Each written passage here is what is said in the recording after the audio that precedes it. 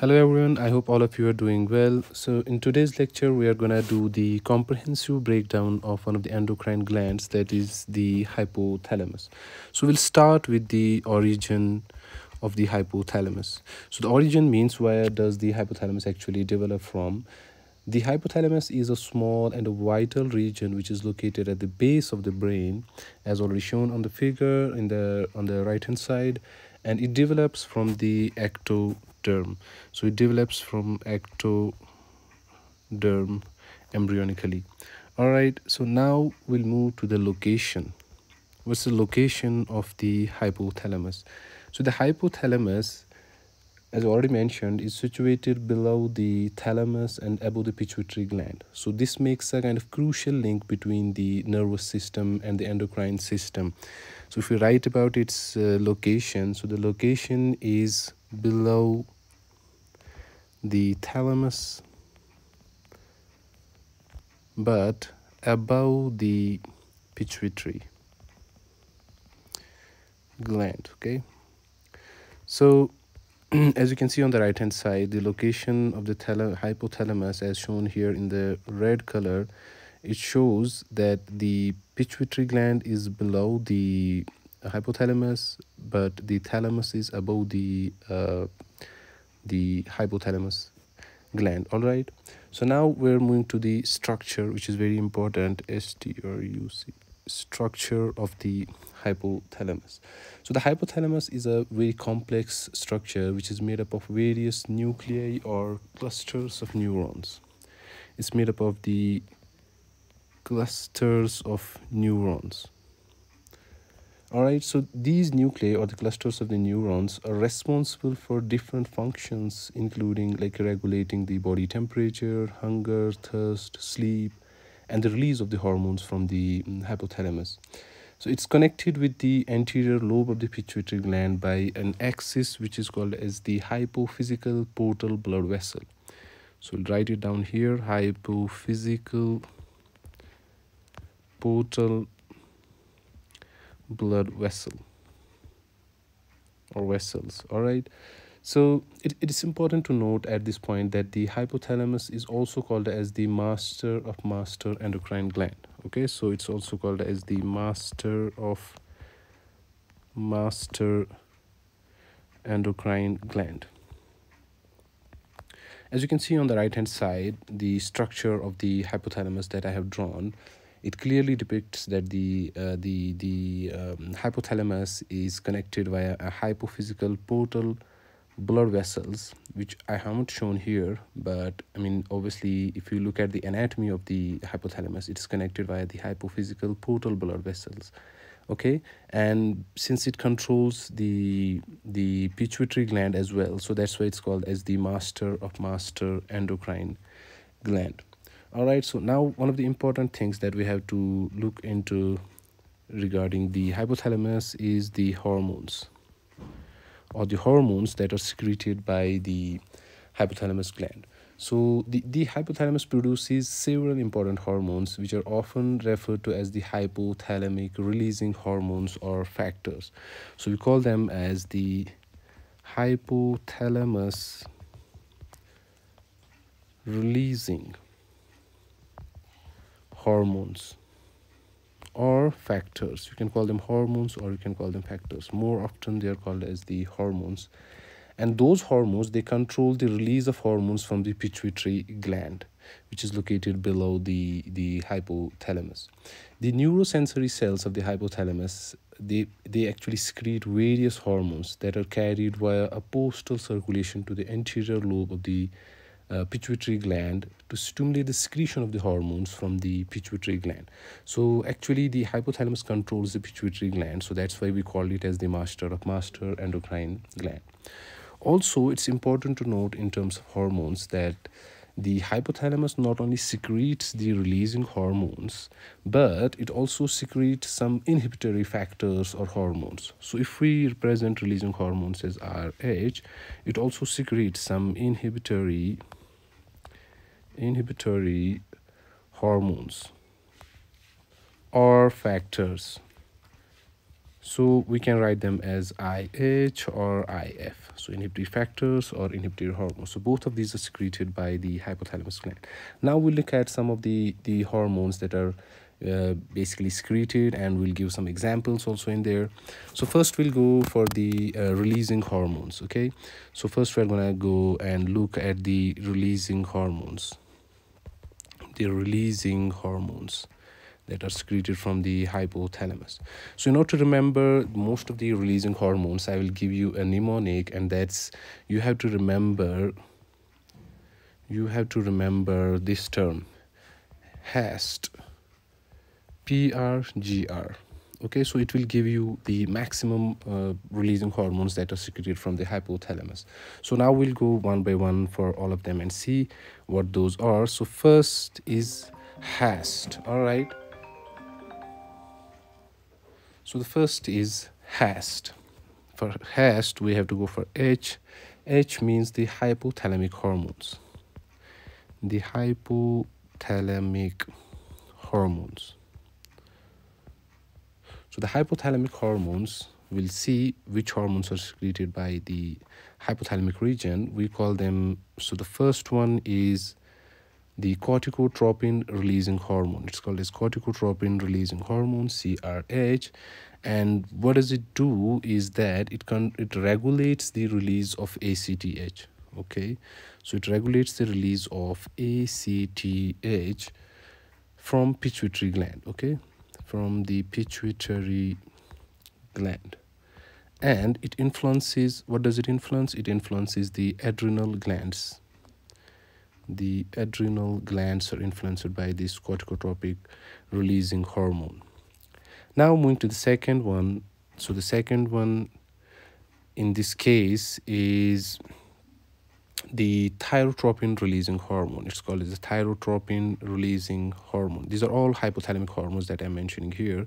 So the thyrotropin releasing hormone, it controls the secretion of thyroid stimulating hormone. All right, and obviously it affects the thyroid gland. It affects the thyroid gland. So I'm mentioning the effector organ, where it affects, as well as what it is secreting. And then in the same category, we have got the gonadotropin releasing hormone. So the gonadotropin releasing hormone, it regulates the release or secretion of the luteinizing hormone and the follicular stimulating hormone, that's FSH.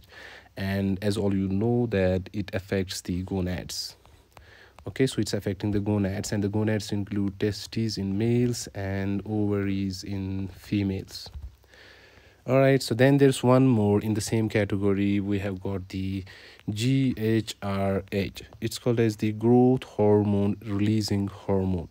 So what does it do is it stimulates the secretion of growth hormone. So it stimulates the secretion of growth hormone, which is represented as GH. All right, so we got the first category done. Now we have to go to the second one, which starts with the A. So the second one starts with the A. That's the antidiuretic hormone. So we call it as antidiuretic hormone. And we'll also study oxytocin in this category. Okay, oxytocin as well. So let's see what these hormones do. So though these are not actually the releasing hormones, because I have kept them in a separate category. But here, these two hormones, that's the antidiuretic hormone and the oxytocin. So the antidiuretic hormone is represented as ADH, and the oxytocin. So both of these, what they do is they are produced in the hypothalamus first, and then they are stored in the posterior pituitary gland. Okay, so let's see what they do. So the antidiuretic hormone, what it does is it regulates the water balance. So the ADH, it regulates the water balance, the H2O balance in a body. And while then we have the oxytocin, what does it do? Oxytocin, what it does is it controls the secretion, or it controls the secretion of the milk, or what we call as the ejection of milk. So it will control the ejection of milk while breastfeeding. Okay, while breastfeeding, it's going to control the ejection of milk from breast, and it's also going to control the uterine contractions during the childbirth. So it also controls the uterine contractions during the childbirth. All right, so we're done with the A category, and then we have a third one which I mentioned is the ST. Okay, so in the third category we're gonna go with ST. So what does ST mean here is the somatostatin. Somatostatin. So what does somatostatin mean is it's a kind of inhibitory hormone that is basically secreted from the hypothalamus. And what does it do is, let's first call it as the growth hormone inhibitory hormone, okay, GHIH. And what does it do is that it regulates the release of growth hormone. It regulates the release of growth hormone. So somatostatin or GHIH, what it does is it controls the release of growth hormone and insulin, which controls the carbohydrate or sugar metabolism in our body. And then we have one more in this category, that's PR and GR. So first we'll go with the PR. PR is prolactin releasing hormone. Prolactin releasing hormone. It's called as PRH. Okay, so this prolactin releasing hormone, what does it do is that it stimulates the secretion of prolactin. So PRH stimulates the secretion of prolactin. So what's prolactin? It's essential in lactation. That's while breastfeeding, it's important to have prolactin so that milk gets released or secreted from the breasts. All right, and then we have one more in this category, that's GR. So the GR means gonadotropin releasing hormone. Okay, so it's gonadotropin releasing hormone. So we also call it as GnRH. Okay, so gonadotropin releasing hormone, and along with we have a couple of more hormones. They are like releasing factors for the TSH and ACH.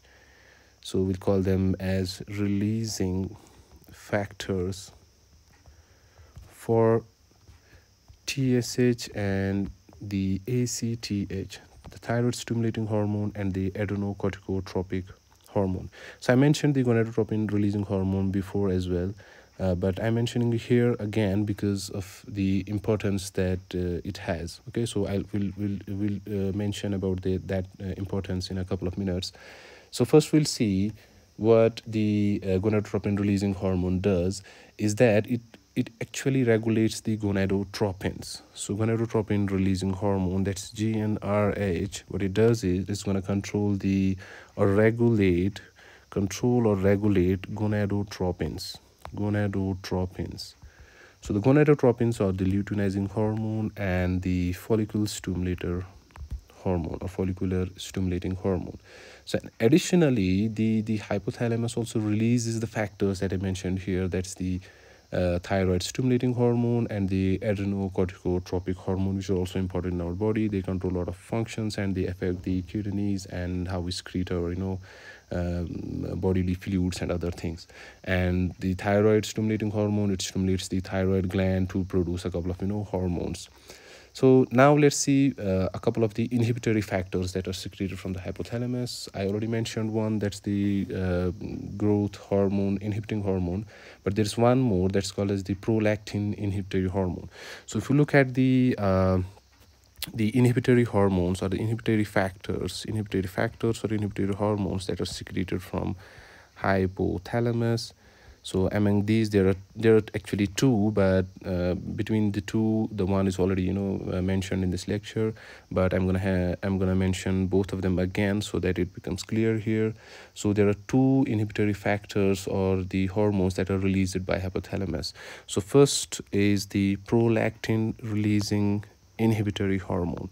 So what it does is it inhibits the secretion of prolactin. So it's going to inhibit the secretion of prolactin. So it will inhibit the secretion of prolactin from the pituitary gland. And then the second one is the growth hormone inhibitory hormone. So what it does is the growth hormone release inhibitory hormone. It inhibits the secretion of, it's gonna inhibit the secretion of growth hormone from the anterior pituitary, because growth hormone is secreted from the anterior pituitary. So these are the two important inhibitory hormones that are secreted from hypothalamus. Now moving to the another part of our lecture, now since we have already mentioned all the hormones and the structure and the location and origin of the hypothalamus, I want to emphasize a couple of points about the hypothalamus. Okay, so some important points about hypothalamus. I hope that you already know all these. So the first point that I'm going to mention here is that hypothalamus is a master regulator. So it's very important to remember that hypothalamus is a master regulator of the endocrine system, because it controls the pituitary gland, and that pituitary gland in turn regulates many other glands and functions of the body. So the second point is it plays a very critical role in maintaining the homeostasis. So the hypothalamus is very important in maintaining the homeostasis. And the homeostasis, what it does is it regulates the body temperature, all right, and it regulates the thirst, hunger, all right, and as well as sleep and other factors in our body. And one more important point is that the hypothalamus also regulates the emotions and stress response. So we call it as emotions and stress response. It's also regulated by the hypothalamus. If there's a dysfunction of hypothalamus, it can lead to various health issues like hormonal imbalances, metabolic disorders, and some other problems. So that's it. I think I have covered most of the points in the hypothalamus gland, and I hope that this video helps you to grasp the essential concepts which are actually related to the hypothalamus and as well as its hormones. So we'll meet in our next lecture. Till then, please share our content with our friends and do subscribe to keep us motivated for more lectures. Meet you in our next lecture. Till then, have a good one. Take care.